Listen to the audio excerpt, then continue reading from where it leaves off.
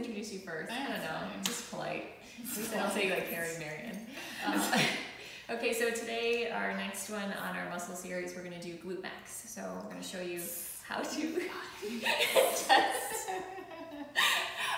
test the strength and stretch it, and then how to make it stronger. Yeah, we don't really have a way for you to test if it's tight. Unfortunately, we tried. We couldn't come up with anything you could do yourself. Yeah. So, and there's a lot of ways to stretch it and strengthen it, so we're just going to show you a couple. Yeah, like our favorite ones. So before we get started, like the video and subscribe so we don't have to remind you later. Yeah, that would be great. Okay, so real quick on glute, the muscle, what it does hip extension, but it's primarily it's an external rotator for your hip. So this is your glute. Yeah. Attaches to the sacrum actually, and comes around and actually attaches laterally to your leg and to the IT band.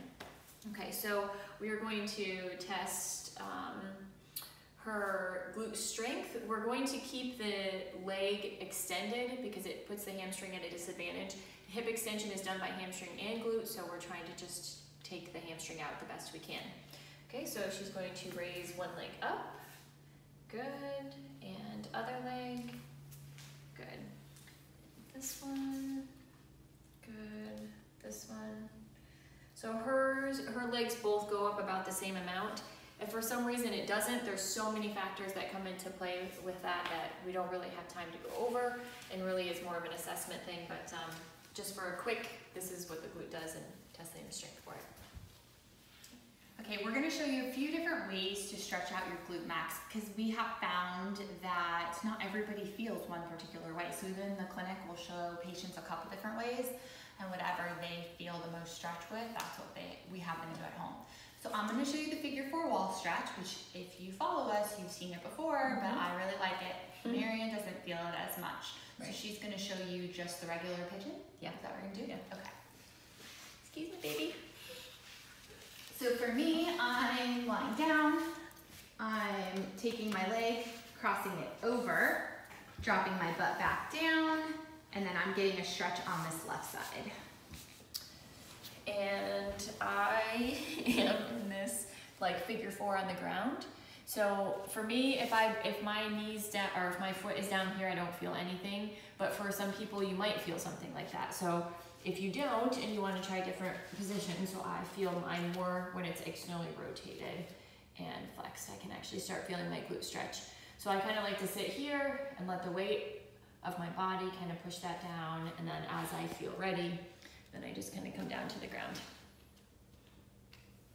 Now with mine, I feel a pretty good stretch here. If I wanted it to be more intense, I could push on my thigh, not on the knee joint, or my right foot here, I could go up on my toes, and that's gonna give me more intense of a stretch, but I wanna make sure my butt doesn't come off the floor, because then I'm gonna lose the stretch, so I have to keep that butt down. Sure. And these are stretches you should hold. Yeah, for sure. You know, like these are not quick minutes. stretches, yeah. Or something else I was gonna say. Oh, and this might be even sometimes a good assessment for me. Like I'll feel one hip is tighter than the other, which could be the joint itself, or it could be the glute. So, but it's just another way to kind of add to your assessment that you're doing on yourself. You know something I just thought of when we were Talking about it, because I see this more with patients in the clinic, and it's going to generally be more older patients. But if you notice that when you're sitting and you go to put your shoe or sock on and you can't bring your leg up like this, like let's say you can bring the right one up, but the left one, you can't cross the ankle over. Yeah. I mean, patients say that a lot. That could be tightness in your glute. Could be other things going on in the hip, but that could kind of be a quick little assessment too. That's true, good point. All right, so we're gonna show you another stretch in standing. Okay, so it's basically what we did on the ground and on the wall, but now on a table. This is both of our favorite ones for the glute. Just taking that hip into external rotation and flexion. And you should feel a pretty good stretch here. Yeah. And then you just want to rock forward in the pelvis, not the spine. Yeah. You can bring that back leg into more of like almost like a lunge position, and that was, and I already feel much more of a stretch here. So, use a bed or a table or something. The counter, I use the counter. Oh, I guess it depends on your height and your flexibility. But then you just go into more of a lunge if you can, if it's lower, let's say. And I like to do like this. fibers of turn my glute. side. Yeah. Yeah. I like to kind of turn Yeah. sideways until I find a spot, Yeah. and then just hang out there. Yep. This is definitely our favorite, but not everybody can get their leg up like That's this. true. So that's why there have to be other ways. But if you can do this one. Yeah. True. Okay, so now we're going to show you ways to strengthen your glutes.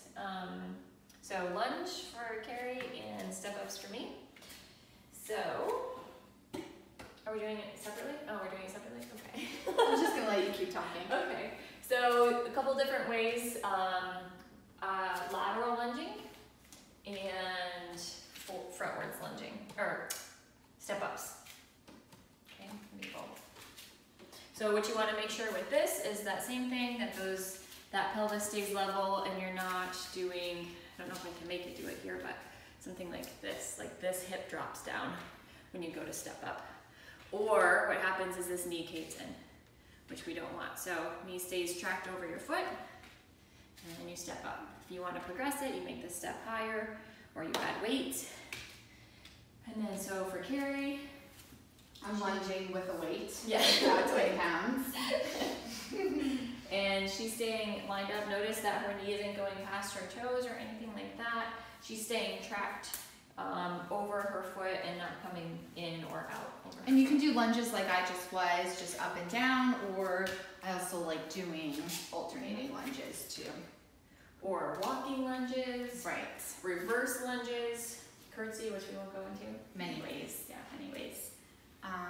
All right, we'll just show one more. Okay, so the last exercise we're going to show you are frog bridges, where the hips will actually be in external rotation. So we're going to lie flat, feet flat on the ground, let the legs fall out so the bottoms of the feet come together, and then we're just going to bridge up, really squeezing those glutes.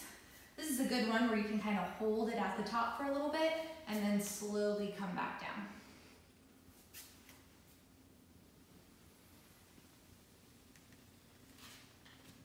And then Marian's going to show you another way. Let's do the opposite just to get different fibers, which I tend to feel this more like sacrum attachment. Okay. For the glutes. Okay, want me to keep going? Yep, that's good. Okay. So then as always, you can go back, retest the hip extension like we showed in the beginning. And I think that's it for the glutes. Yeah. See you later.